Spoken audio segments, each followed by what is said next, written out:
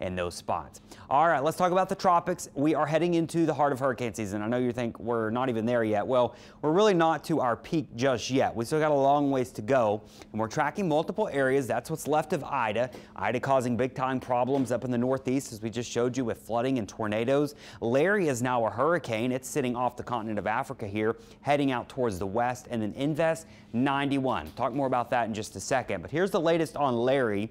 It is a 75-mile-per-hour hurricane sitting way on out there near the Cape Verde, Cabo Verde Islands. It's heading west at 20 miles an hour. It's booking it, and it is expected to become our next major hurricane of this season. We do have a forecast to become a Cat 4, maybe even stronger, as it lifts off to the north and west here. So it looks like it's going to stay north of the Lesser Antilles and Puerto Rico, but the island nation of Bermuda needs to keep an eye on this in the long term.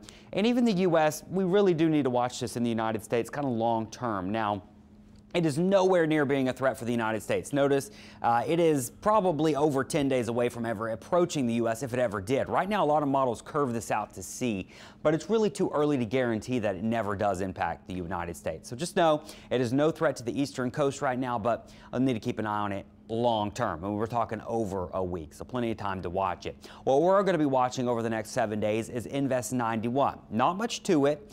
Not probably going to be much to it in the near term. It's a little area of low pressure that is just off the coast of Honduras here. It's going to be heading inland as we go through today and riding in this general area. So the chance that it really does anything in the near term is pretty low. I just don't think it's going to be able to do much with the land interaction. By early next week, though, so we're talking Monday, Tuesday, it's going to be here in the southwest Gulf, and it will have a little bit better chance of trying to organize some.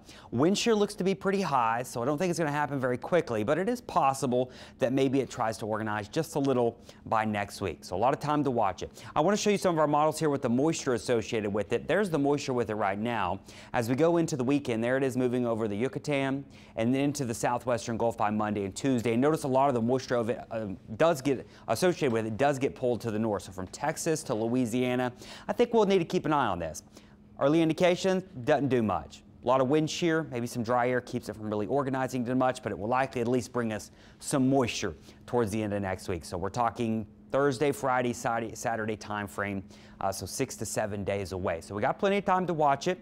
Not really concerned with it right now, but we will need to keep an eye on it. And there you go. A lot of that moisture, I think it's coming our way regardless. Next name, by the way, now that we've got Larry crossed off the list, is going to be Mindy and then Nicholas. So we are already to our M storm, and there are no immediate threats to the area in the tropics, but we'll watch it, and we'll get a little bit of a break from the rainfall over the coming days. I think there'll still be a few storms around Friday, Saturday, and Sunday, but the rain chances will be fairly low across the area here in southeast Louisiana. Still going to be plenty hot. Highs are going to be in the 90s here, but maybe not as humid. So overall, there's some improvements there. As we head into Monday, which by the way is Labor Day, just realize that, it is going to be hot, it is going to be humid, we'll be in the low 90s, and our rain chances will be on the increase throughout next week.